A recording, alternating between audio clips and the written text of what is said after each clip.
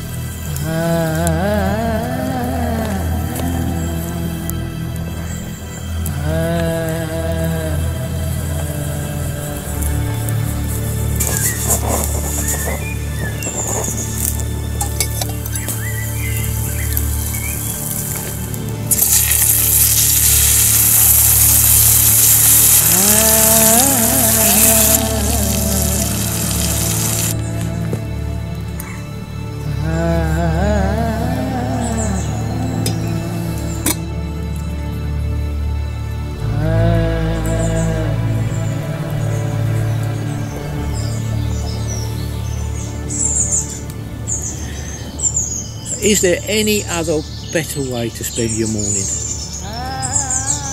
In the woods, a campfire, a cup of coffee and a bacon roll. Living the dream, eh?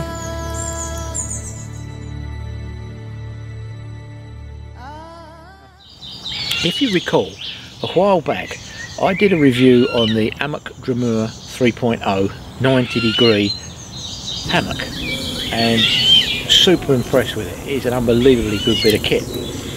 Ever since then I've used it all the time. Now that particular hammock relies on a sleep mat being slid into a pocket to form the rigidity of it and make the whole thing work. Now I've been using an Xped 9, the long, wide, 90mm thick. That's just one of the sleep pads that Amok recommended. But unaware to me, since that time, Amok have now developed and manufactured their own purpose-made specific sleep mat for the Draumr. I've come out tonight, got a lovely surroundings here. This is on the edge of a small lake. We've got two trees, perfect distance apart. It's a lovely sunny day as well. It's going to be a beautiful evening. So I'm going to set up and I'm going to run you through this new sleep mat as a kind of review and see what you think. As you can see, in this state, the hammock's not a lot good to anybody really. So that's where the sleep mat comes into play. So this is the Amok sleep mat, specifically designed for the Draumr hammock. Lightweight, 850 grams. It's the long wide series, 90mm thick, R value of 3, which means it will go down to about -4, -5, something along that region. It comes with its own stuff sack, and it all compresses down and fits into there quite nicely. And with it you also get a schnozzle bag or pump bag. Now I like these. The reason I like these over airbeds that you have to blow up is because you can introduce moisture, especially if you're blowing up using your breath. You can introduce moisture into the air chambers, and that's going to compromise them over a while and they'll fail. So this way you simply collect your air and then pump into the sleep mat. A much better system, and like I say, it comes with the sleep mat itself. Now you've got one valve that's inflation and deflation, and it's a one-way valve, so you pump in with the schnozzle bag to fill up, and you actually depress it with your finger to deflate.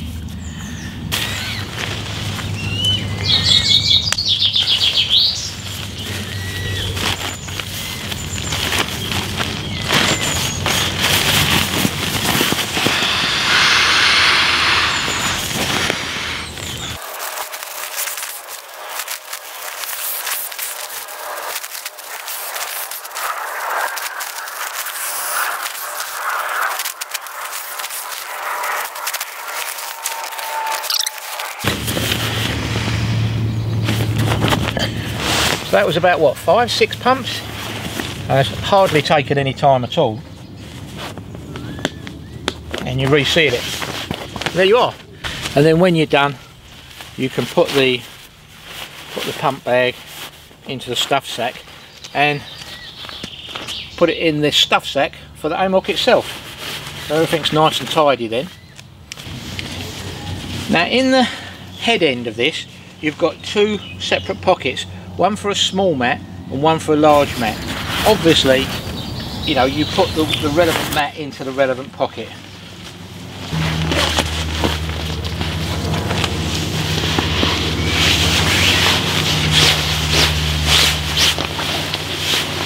Just keep it bent up and it'll go all the way.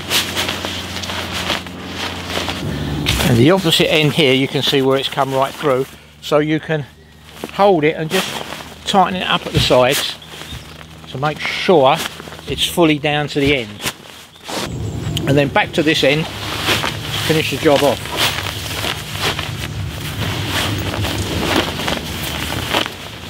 And what you do, the flap underneath here, it will just spring into nicely, and it is actually, which is what you'd expect I suppose, a perfect fit. And so once in, all you do is zip it up. There you are. Pull the cover back over at the bottom and pull the footbox over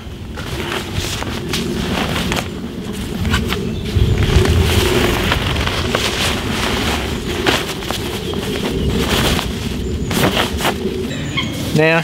To me, the Amok sleep mat is a much better fit than my old X bed, and I suppose you'd expect that really. It's purpose made for the job.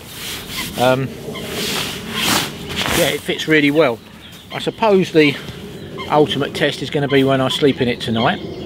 See how comfortable it is, see if it performs the same as any of the others, see if it keeps me warm. It's going to be a warmish evening, probably down to about 10 degrees C, so I'm probably not even going to have a sleeping bag. I'll just keep straight on here, and I have a lightweight sleeping bag just thrown over the top of me, and hopefully this will stop any of that real 3 o'clock in the morning ground coldness coming up, and it'll keep me warm. Now I've got the hammock in chair mode, so I can just sit back and relax, look over the lake here. The sleep pad has moulded correctly, it's bent correctly, there's no lumps or bumps, and it's really quite comfortable.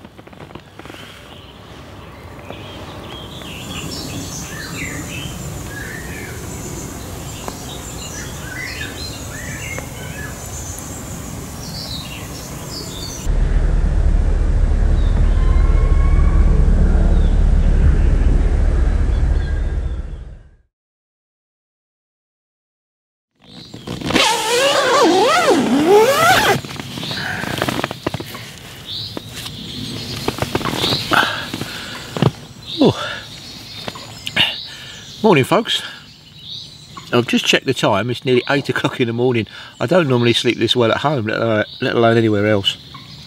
But yeah, I had a really good night's sleep. The Amok sleep mat and hammock, perfect combination. I don't think you can get a better hammock, I've got to be honest. The sleep mat was as comfortable as any of the other I've tried, and as warm as any other, so I have absolutely no problems in recommending it. I think it's probably the best combination to get. There's no point in buying one maker's bit of equipment and trying to add another maker's to it. So yeah, if you've got the Draumr, this is the sleep mat to get. So for now folks, I hope you've enjoyed this quick review video. I'm just going to sit and enjoy the morning, overlooking this lovely lake, and I'll catch you on the next video. Take care, bye for now.